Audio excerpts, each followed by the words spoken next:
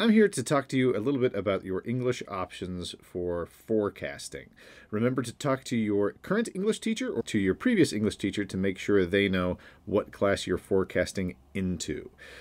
Current freshman and going into sophomore year, you have two choices, either 10th grade English or honors 10th grade. 10th grade would be a continuation of ninth grade English. Honors is a little more rapid, more homework, more skills being built at a quicker pace. Both are college readiness classes. For sophomores going into their junior year, you have 11th grade English, which is a continuation of 9th and 10th grade English, and AP Literature and Composition, English 104, 5, and 6. This is a dual credit class where you will get college credits as well as high school credits for English. The level is much higher and more rigorous, so if you were in honors classes, this would probably be where you'd be going. If you're in mainstream classes and you really want to challenge yourself, talk to your current teacher to see if that's the class for you. There's one class open for juniors and seniors to forecast into, and that's Reading 115, Writing 115, which is a dual credit class. And then for seniors, you have the choice of either taking Senior English, Reading 115, Writing 115, like I previously said, Writing 121, Writing 122, and Writing 115 and 121. The purple classes here are dual credit classes, and they are classes where you would get CGCC credit as well as high school credit. They're more rigorous classes than Senior English, but they all have their own unique takes on what it takes to succeed as a student. So please talk to your current English teacher to see where you should be forecasting. You can also look on the Academic Planning Guide, which can be found on the HRV website for descriptions of all of these classes. We're going to end with looking in depth at our elective choices. As you can see in the box here, there are 5 elective choices that are dual credit and 1 elective choice that is only credit at the high school. The first class we're going to be talking about is Technical and Professional Communication, Writing 227.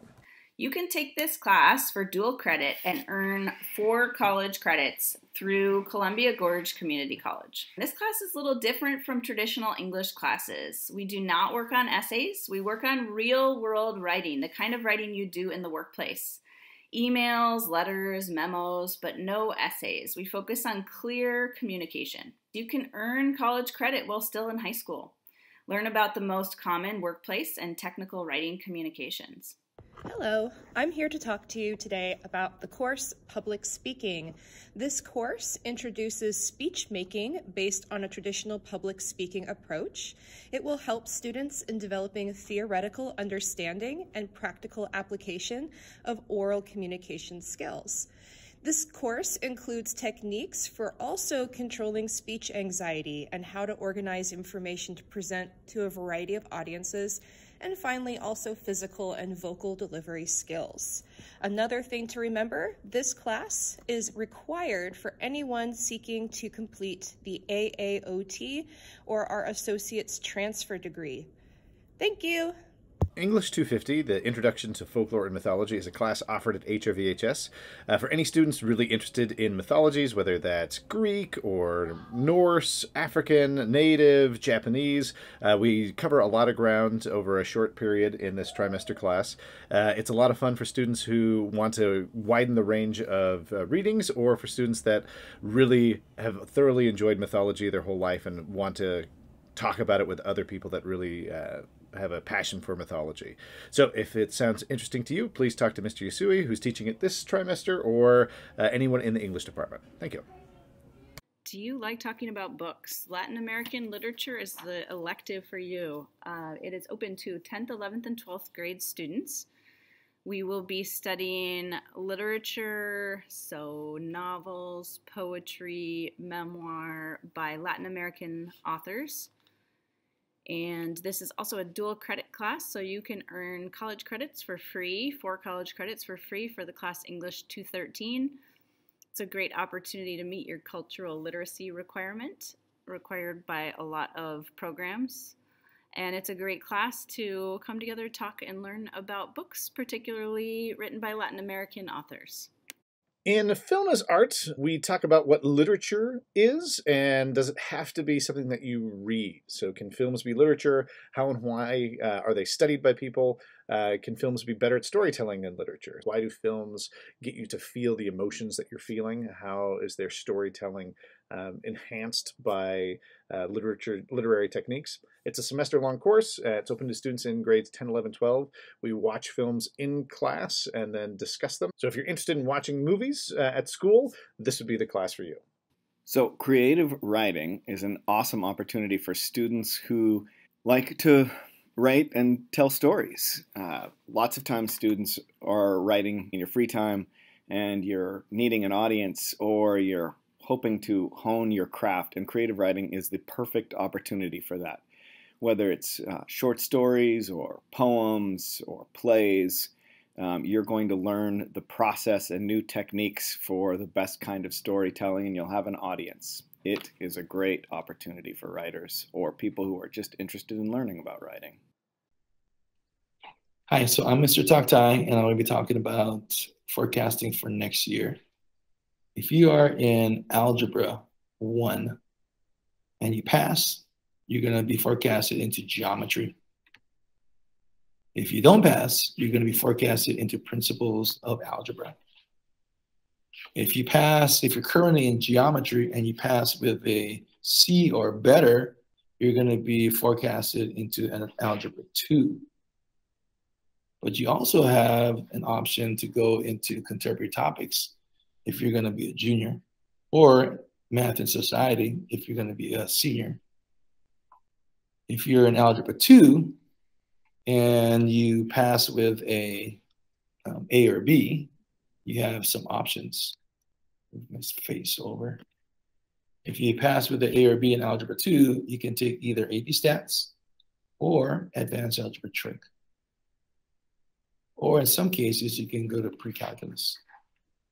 And AP Stats and honors, pre-calc, and the calculus classes are all dual credit. So is math and society, if I can say that again. If you're having a hard time with algebra 2, you also have the option to go to contemporary topics as a junior or math and society as a senior. And when you're in the advanced classes, it's pretty easy what you're going to take or what you're going to be forecasted in. If you're in AP Stats, you actually have more choices. Because if you're in AP Stats right now, and you pass with the A or B, you have the option to take either advanced algebra trig or pre-calculus if you haven't taken that one. But if you're in advanced algebra trig, you're going to go into pre-calculus. If you're in pre-calculus, you're going to go to calc AB. If you're in calc AB, you're going to go calc BC.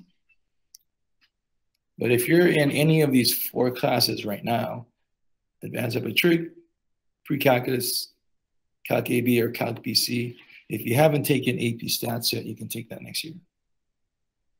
So that's pretty much it. You can also take Ag, Power, and Tech for other math credits too. So good luck with your forecasting. And you can talk it over with your teacher to see what you're going to be forecasting in. Thanks. Hi, my name is Dave Case. I teach social studies here. In the social studies department, we teach you to interpret the human experience and understand the world around you so that you can be a happier and more successful human being. There are 3 years of required of social studies at HRV. The first year is a global studies credit, but there's no class called global studies. You take a selection of classes to fulfill that requirement. We have several term-long classes that will get you a half a credit each, and you have to have a full credit, right? So those classes are pretty self-explanatory in their titles. They are Women in World History, World Geography, 20th Century World History, Latin American Studies, and Contemporary World Issues. To be in contemporary world issues, you have to be at least a sophomore. So you can take a mix of those classes in order to fulfill your global studies requirement. Another way to get your global studies requirement is to take AP Human Geography.